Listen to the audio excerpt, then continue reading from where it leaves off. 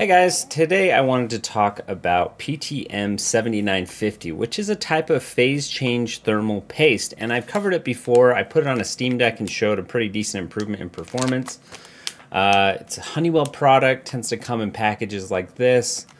You want to source it carefully because there are some supposed, fakes out there, but if you source this, it does work quite effectively.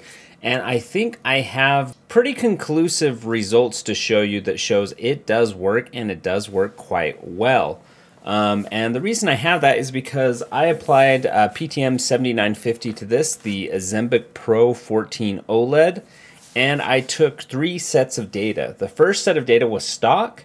The second set of data was right when I turned the machine on after putting PTM 7950, which is really cool because you can actually see the paste in real time settle in. I'll show you that graph in a second. And the third test was after 3 or 4 heating and cooling cycles to show you what it looked like. And the reason I think these results are pretty definitive is the fact that you can see that the watts used on the GPU is the exact same in all of these tests. So it's a pretty definitive view of whether PTM 7950 can cool better than a traditional thermal paste. So let's go ahead and get into that data. Okay, so this red line is stock. So this was the test I took, testing, how hot the GPU temperature would get over time when it was on full CPU and GPU load. And you can see that I start my load test, and as time goes along, this first graph is watts that the GPU is using.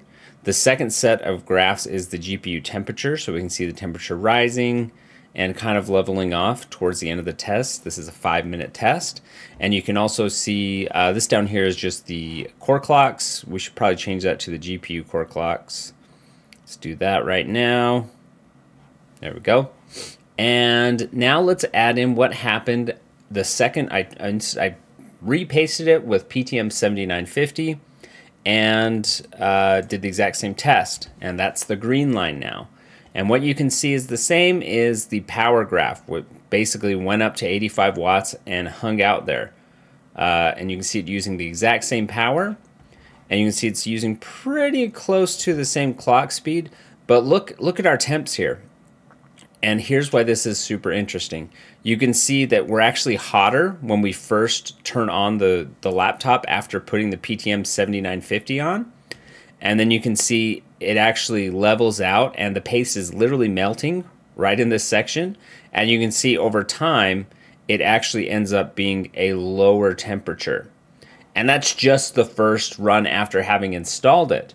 So that's really cool to see that happening like in real time. Like the paste obviously is heated up quicker, got hot, and then melted, filled in the gaps, and actually became cooler than the traditional stock paste over time. And the third set, which is going to be the blue line, you can now see, and the only reason I'm showing the first graph and the third graph is to show you that I'm using the exact same watts and clock speed, and the only thing that's changing is the temperature. So it's a pretty good test. So now if we look at all 3 of these in a row, and I'm going to turn off, well, let's look at them all together for a second here. You can see the red line, which was the original run, and then the green line, which was the run right after installing. You can see it got hotter and then leveled off.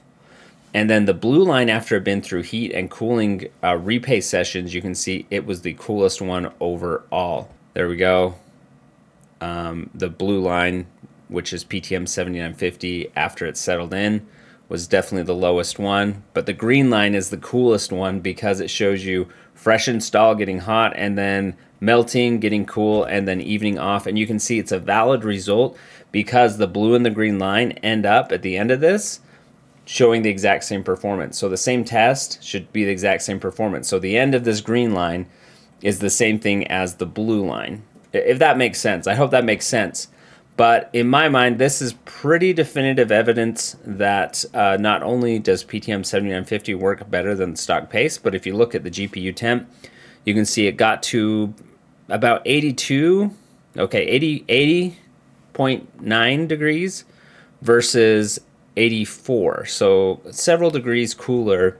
And you can see it doesn't seem like it's still rising. The red line, which is the stock pace, seems like it is still floating upwards a little bit. It may have eventually throttled, where the PTM 7950 looks like it's not going to reach a level of temperature that it would actually be throttled.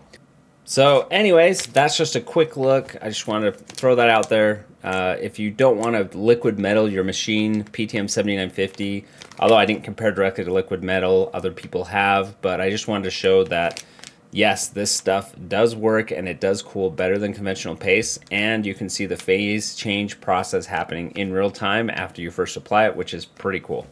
So thanks for watching, quick video, and we'll see you on the next ones.